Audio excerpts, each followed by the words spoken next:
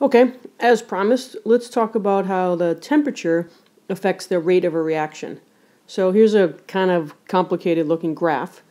First of all, we're going to look at sort of qualitatively what happens when we increase the temperature, and then we'll throw some math into that, which ought to freak you out a little bit. So on the y-axis here, we have the number of molecules with a certain amount of energy, okay? And this orangey line, or brown line, is at some temperature T, okay? If I increase the temperature, the molecules have more energy. So this green part shifts over a little bit, okay? So one thing it tells us is that when we increase the temperature, the molecules have more energy. But we knew that.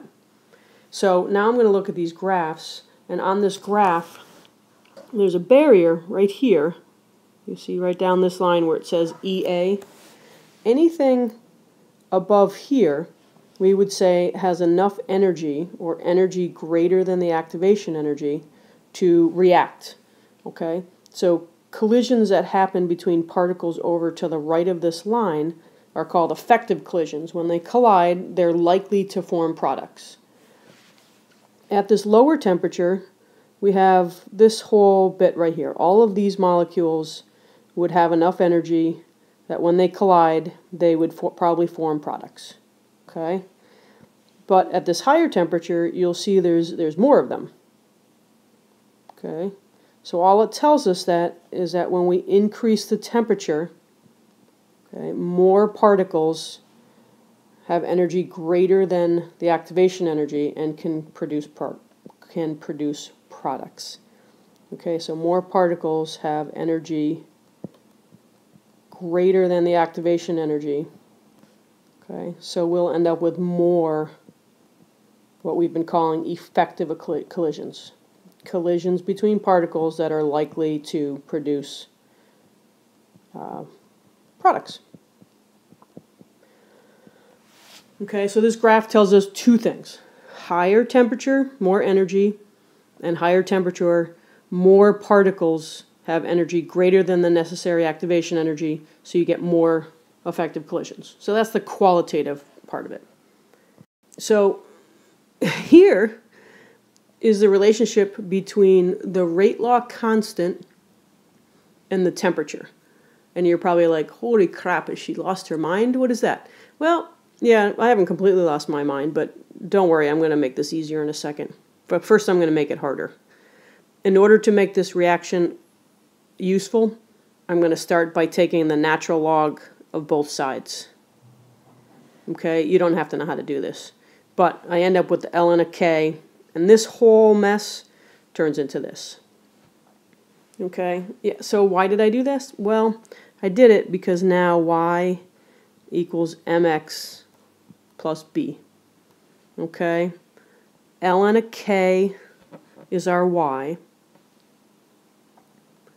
1 over temperature, okay, 1 over the temperature is our x. So what's our slope equal to? Our slope equals minus EA over R. Okay, EA is our activation energy, okay, and that has to be in joules per mole. And R is actually our gas law constant. Unfortunately, when we have equations that have energy in them, the R that we have to use is 8.31 joules per mole Kelvin. Okay, you have to use 8.31 in here. And this is our y-intercept. Okay, so if we were to graph this, which I think I did, hey, there it is. So if we were to graph this, ln of k versus 1 over temperature, we would get a line with a negative slope, and that slope would be minus EA over R. Okay, slope equals minus EA over R.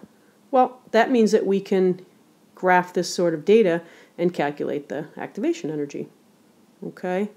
Well, as it's written, this is not a very useful equation, neither in this form nor in this form, because we have something in here called a frequency factor that is a random constant that changes for every single reaction that happens, so it's not a helpful thing.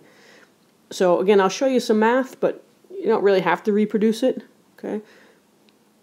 I took the ln of both sides twice, and then I took these two equations and subtracted them from each other.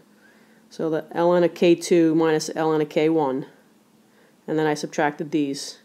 And long story short, this is the useful equation that we get, okay, that we'll refer to as the Arrhenius equation.